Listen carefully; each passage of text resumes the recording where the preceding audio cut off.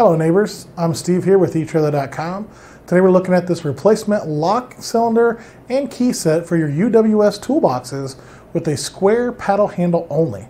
That's right folks, so this only works with the UWS square paddle handle only toolboxes. It does not work with drawer slides, dog boxes, T-handles, or push button locks.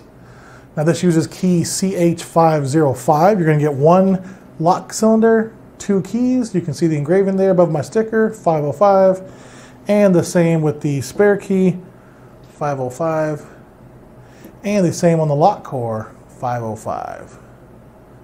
So again, very nice, simple operation. The nut here is what would apply it, tension, and hold it in place inside the back side of the handle.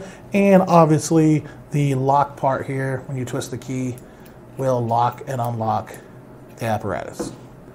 Very simple design, very simple replacement part today. That's going to wrap it up for our look at this replacement lock cylinder with keys. Again, for the UWS Toolboxes with the square paddle handles only. I'm Steven, thanks for watching.